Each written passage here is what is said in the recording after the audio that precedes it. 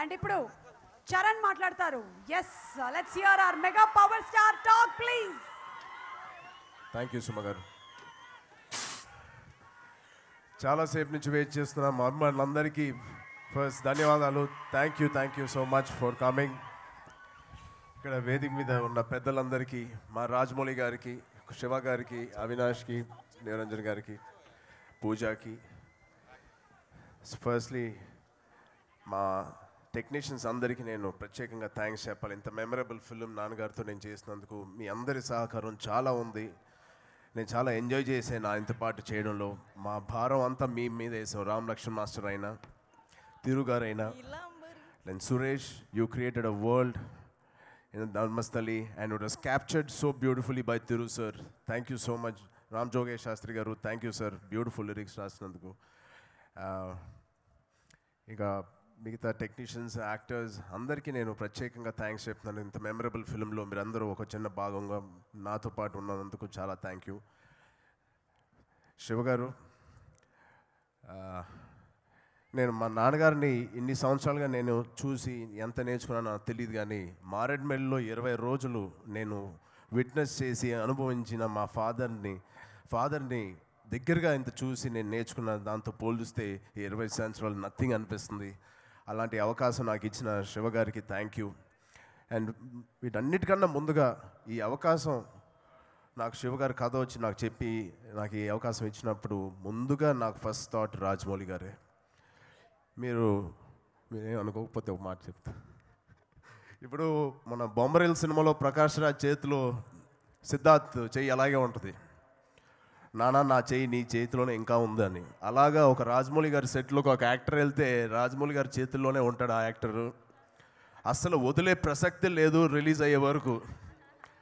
But first time Rajamouli గారు నాన్నగారి మీద ఉన్న రెస్పెక్ట్, నాకు మా అమ్మ డ్రీమ్ ప్రాజెక్ట్ అని తెలిసిన తర్వాత దాని వాల్యూ తెలుసుకుని ఆయన ఆ చెయ్యిని ఆర్ఆర్ఆర్ సెట్లో నుంచి వదిలి ఆచార్య సెట్కి పంపించారు. చాలా చాలా థ్యాంక్ యూ సార్. మా అమ్మగారు, నాకు తెలుసు ఆవిడ ఏం చెప్పాలనుకుంటుందో, రాజమౌళి గారికి ప్రత్యేకంగా నా తరపు నుంచి థ్యాంక్స్ చెప్పు అంటున్నారు. సో మా ముగ్గురు తరపున, మా డైరెక్టర్ తరపున we are very very grateful to you sir for allowing me to do this. Thank you so much.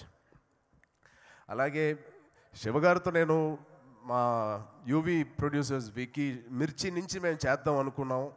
కొన్ని కారణాల వల్ల ఆయన కమిట్మెంట్స్, నా కమిట్మెంట్స్ కుదరక మేము చేయలేకపోయాం. బట్ ఏమి జరిగినా మన మంచిగా జరుగుద్ది అని ఎందుకు అంటారో నాకు ఇవాళ ఆచార్య వల్ల తెలిసింది. మా నాన్నగారితో ఆయన డైరెక్షన్లో చేసే అంత అదృష్టం నాకు ఆయనతో కలిగింది కాబట్టి, సో దీనికి రాసిపెట్టి ఉంది నేను శివగారి డైరెక్షన్లో చేయాలని. బహుశా నాకు అదే నాకు అర్థమైంది. Thank you so much. నేను శ్రీమంతు నుంచి జనతా గ్యారేజ్ ఇవన్నీ సినిమాలు నేను చూసినప్పుడు ఈ యాక్టర్స్ ప్రీవియస్ ఫిలిమ్స్లో చాలా పవర్ఫుల్గా, చాలా ఎక్స్టెన్సివ్గా, అగ్రెసివ్గా చేసిన యాక్టర్స్ శివగారి సినిమాలో ఆల్మోస్ట్ ఒక బుద్ధుడు లేదా వివేకానందుడు ఆ గెటప్లో, అంటే లోపల సోల్ వివేకానంద, బయట తారక్, బయట మహేష్ తప్ప లోపల soul is very peaceful and very calm and very strong in శివగారుస్ films. ఇంత సింపుల్గా, ఇంత కామ్గా 100 కోట్లు ఎలా కొట్టేస్తున్నారు వీళ్ళు ముగ్గురు అనేది నాకు చాలా డౌట్ వచ్చేది. నాకు అప్పుడు అర్థమైంది ఆచార్యలో పనిచేసిన తర్వాత, కథలో బలం ఉంటే, రైటింగ్లో బలం ఉంటే యాక్టర్స్ ఎక్కువ ఓవర్ యాక్షన్ చేయట్లేదు. సింపుల్గా ఆ మాటలు చెప్తేనే అది ఆ మాటల్లోనే ఒక ఫైట్ ఉంటుంది, ఆ మాటల్లోనే ఒక పవర్ ఉంటుంది, ఆ మాటల్లో డ్యాన్స్ ఉంటుంది, ఆ మాటల్లో చరిష్మా ఉంటుంది. అది శివగారి రైటింగ్లో ఉంటుంది. And I'm so happy, so satisfied as an actor. Thank you శివగారు, ఇలాంటి ఒక అవకాశం నాకు ఇచ్చినందుకు.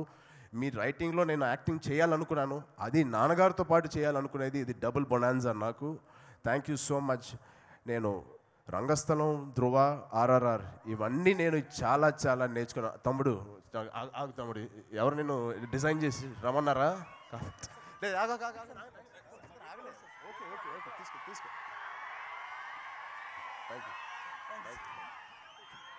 సో ఈ 3 సినిమాలు నా మనసుకి చాలా దగ్గర అయిన సినిమాలు. ధ్రువ కానీ, ఆ రంగస్థలం కానీ, ఆర్ఆర్ఆర్ అఫ్కోర్స్ రీసెంట్గా. వీటిలన్నిటితో పాటు నేను ఎందుకు ఆచార్య కూడా అంటున్నానంటే, నాకు ఎవరైనా చాలా మొన్న ఆర్ఆర్ఆర్ రిలీజ్ అయినప్పుడు ఎంత కష్టపడ్డావు చరణ్ అంటున్నారు. నిజంగా నేను ఇష్టంతో చేసిన పని కాబట్టి నాకు ఐ స్వేర్ టు గాడ్ నాకు అసలు కష్టమే అనిపించలేదు. ఎవ్రీ డే నేను సెట్కి ఎలా వెళ్ళాలి, ఎప్పుడు వెళ్ళాలని నేను కోరుకుంటూ ఉన్నా. రాజమౌళి గారిని నేను పాండమిక్లో కలిసినప్పుడు కూడా, సార్ మీరు షూటింగ్ ఎప్పుడు పెడతారో నేను ఎదురు చూస్తున్నాను. అలాంటి సేమ్ ఫీలింగ్ నాకు ఆచార్యలో కలిగింది, రంగస్థలంలో కలిగింది. సో రేపు పొద్దున చాలా ఇష్టంతో చాలా ప్యాషనేట్గా చేసిన క్యారెక్టర్. అలాంటి చేసిన క్యారెక్టర్స్ ఎంత పెద్ద సక్సెస్ అయినాయో నాకు తెలుసు. మనస్ఫూర్తిగా నాకు అది ఐ కెన్ బల్లగుద్ది నేను చెప్పగలను. దిస్ ఇస్ చాలా నా మనసుకి చాలా దగ్గరైన క్యారెక్టర్. మిగతా క్యారెక్టర్స్తో పాటు చాలా బ్యూటిఫుల్గా బ్లెండ్ అయిన క్యారెక్టర్. ఇది ఖచ్చితంగా ఆ సినిమాలు సాధించిన విజయం కన్నా ఎక్కువ సాధిస్తానని నేను మనస్ఫూర్తిగా కోరుకుంటున్నాను. అండ్ సాధిస్తుంది కూడా. థ్యాంక్ యూ శివ్ గారు for that. And Pooja Hegde Arabic కూత్ అనే సాంగ్తో మొత్తం తమిళ్ కూత్ అంతా ఇక్కడ తీసుకొచ్చింది, ఇండియా మొత్తం పాకింది. So I had a beautiful time. రంగస్థలంలో ఒక చిన్న సాంగ్ చేసాం. నిజంగా ఈ ఆర్టిస్ట్తో నేను మళ్ళీ ఎప్పుడు చేయాలని నేను అప్పుడు అనుకున్నాను. అది ఇంత తొందరగా జరుగుద్ది అనుకోలేదు. I had a pleasure working with you. And RRR Sye Raa జరిగే టైంలో మా ఆచార్య డిస్కషన్స్ జరుగుతున్నాయి. అండ్ ఆర్ఆర్ఆర్ స్టార్ట్ అవ్వబోతుందని నాకు తెలిసి, నిజంగా కాదు మా నిరంజన్ రెడ్డి గారి గురించి నిరంజన్ రెడ్డి గారు నేను ప్రొడ్యూస్ చేద్దాం అనుకున్నాను, కానీ నిజంగా అది సాధ్యమయ్యే పని కాదు.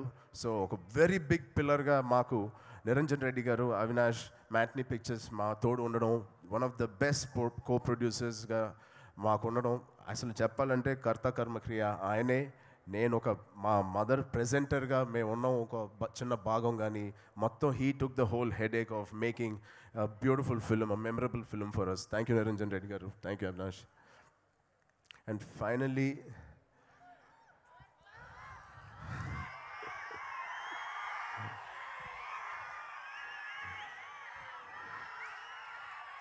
నిజంగా నా లైఫ్లో సరిగ్గా అంటే డబ్బులు సంపాదించాలన్న బోల్డ్ మార్గాలు ఉన్నాయి. ఇంకా చెప్పాలని సినిమా కన్నా వేరే బిజినెస్లకు వెళ్ళుంటే ఇంకా ఎక్కువ డబ్బు సంపాదించేవాళ్ళు ఏమో. బట్ ఈ పేరు, ఈ అభిమానం రాదు. చిరంజీవి గారితో సినిమా తీయడం కుదరదు, రాజమౌళి గారి సినిమాలో ఉండడం కుదరదు, కొరటాల గారి సినిమాలో ఒక నటుడుగా నేను చేయడం కుదరదు. ఇది కేవలం నేను ఎప్పుడూ చెప్తూనే ఉంటాను, ఇది ఒక నాన్ కరప్ట్ ఇండస్ట్రీ అనేది ఇండియాలో ఏదైనా ఉంటే అది ఫిల్మ్ ఇండస్ట్రీ ఒక్కటే. దీంట్లో కేవలం ప్యాషన్తో ఉన్న వాళ్ళే రాగలరు. అలాంటి సినిమా ఇండస్ట్రీలో నేను ఉన్నందుకు, మీలాంటి అభిమానులు ఉన్నందుకు నాకు చాలా గర్వపడుతున్నాను. ఇవన్నీ ఎందుకు చెప్పినానంటే, నేను ఏ ఫీల్డ్లోకి వెళ్ళినా సంపాదించుండొచ్చని ఎందుకు చెప్పానంటే, ఏ ఫీల్డ్లోకి వెళ్ళలేను. ఎందుకంటే సరిగ్గా మీలాగే కొంత కుర్రోళ్ళలాగా బాగా చదువుకోలేదు. సో మా ఆచార్యులకి, స్కూల్లో ఉన్న ఆచార్యులకి చాలా దూరంగా ఉన్నాను. బట్ ఇంట్లో ఉన్న మా ఆచార్య నాకు చాలా నేర్పించారు. నిజమే, రాజమౌళి గారు చెప్పింది, ప్రత్యేకంగా ఆయన నన్ను కూర్చోబెట్టి ఎప్పుడు ఎలా చేయాలి, ఎలా ఉండాలి, చిన్నప్పుడు అవేం చేయలేదు. మర్యాదగా ఉండు, పెద్దలు వచ్చినప్పుడు మాత్రం అది నాకు బాగా గుర్తు. ఎందుకంటే రాఘవేంద్ర గారు ఇలాంటి పెద్ద పెద్ద డైరెక్టర్స్ వచ్చినప్పుడు ఖచ్చితంగా నాకు ఆ కాలుకి దండం పెట్టేది నేర్పేవారు. అలాగా ఒక బ్యాడ్ సినిమా, ఒక ఫ్లాప్ సినిమా వచ్చినప్పుడు కూడా నేను అనుకున్నాను, ఇప్పుడు సినిమా ఇంటికి వెళ్ళిన తర్వాత డాడీ చెప్తారు ఎలా ఎందుకు ఇలా చేసు, అలా చేసి ఉండొచ్చు అని. ఏ ఒక్కరోజు ఏ ఒక్క సినిమా, బ్యాడ్ సినిమా అయినా గుడ్ సినిమా అయితే ఖచ్చితంగా పొగిడేవారు. చాలా, నాతోనే కాదు, నాకు తెలియకుండా చాలా వ్యక్తులతో నా గురించి మాట్లాడేవారు. ఇలాంటి ఒక ఎంకరేజ్మెంట్ ఇచ్చిన ఒక ఫాదర్కి నేను పుట్టడం అనేది ఐఎమ్ వెరీ వెరీ బ్లెస్డ్. నిజం రాజమౌళి గారు, మీరు చెప్పింది 100% నిజం. ఒక చెడు చెప్పినప్పుడు కూడా ఆయన స్వీట్ కోటింగ్తో చెప్తారు. ఒక నిజమైన ఆచార్య ఎవరైనా వాళ్ళు పాటిస్తూ చిత్తశుద్ధితో వెళ్తూ ఉంటే వెనకాల ఉన్న స్టూడెంట్స్ నేర్చుకుంటూ ఉంటారు చూడండి. అలాంటి ఒక ఆచార్య ఆయన ఎక్కువ మాట్లాడకుండా అవన్నీ ఆయనే చేస్తూ ఆటోమేటిక్గా చుట్టూ ఉన్న వాళ్ళందరూ ఆ దృష్టి వాళ్ళ మీదకి వెళ్ళి అది నేర్చుకోవడం జరిగింది తప్ప ఆయన ప్రత్యేకంగా ఎప్పుడు క్లాసులు పెక్కలా. అలాంటి ఆచార్య మీ అందరికీ ఉంటారని నేను మనస్ఫూర్తిగా కోరుకుంటున్నాను. ఇక్కడికి వచ్చినప్పుడు ఎక్కువ ఎమోషనల్ అవ్వకూడదు అనుకున్నాను. బికాజ్ ఆయనతో గడిపిన క్షణాలు మామూలుగా చిన్నప్పుడు ఇప్పుడు కూడా పొద్దున ఆయన షూటింగ్కి వెళ్తే ఈవినింగ్ కలుస్తాను. బట్ ఇక్కడ 20 రోజులు ఒకటే కాటేజ్లో, 2 బెడ్రూమ్ కాటేజ్లో ఆయన అటు నేను ఇటు పొద్దున ఎక్సర్సైజ్ కలిసి వెళ్ళేవాళ్ళం, ఇద్దరు రెడీ అవ్వడానికి కలిసి వెళ్ళేవాళ్ళం, ఇద్దరు మేకప్ చేసుకోవడానికి అటు ఇటు కూర్చునేవాళ్ళం, ఆయన్ని డ్రైవ్ తీసుకెళ్తూ షూటింగ్కి వెళ్ళేవాళ్ళం, తిరిగి వచ్చి మళ్ళీ ఎక్సర్సైజ్ చేసి భోజనం చేసి శివగారితో మళ్ళీ పడుకుని ఇలా 20 రోజులు మేము చేసింది. నాకు నిజంగా ఆ రోజు దాని వాల్యూ తెలియదు, కానీ పోను పోను నాకు తెలుస్తుంది. 13 సంవత్సరాలైనా నేను వచ్చిన తర్వాత ఆయనతో సినిమా ఇలాంటి సందర్భాలు నాకు కలగడానికి 13 సంవత్సరాలు పట్టింది. మళ్ళీ ఎప్పుడు కలుగుద్దో నాకు తెలియదు, అది ఆలోచిస్తేనే భయంగా ఉంది. సో ప్రతి క్షణం నేను ఆయనతో గడిపిన ప్రతి క్షణం నా మనసులో పెట్టుకుంటాను. నేను ఎప్పుడు మర్చిపోను. మళ్ళీ ఇలాంటి అవకాశం రావాలని నేను కోరుకోవట్లేదు, ఎందుకంటే ఇది చాలు నాకు నా జీవితానికి.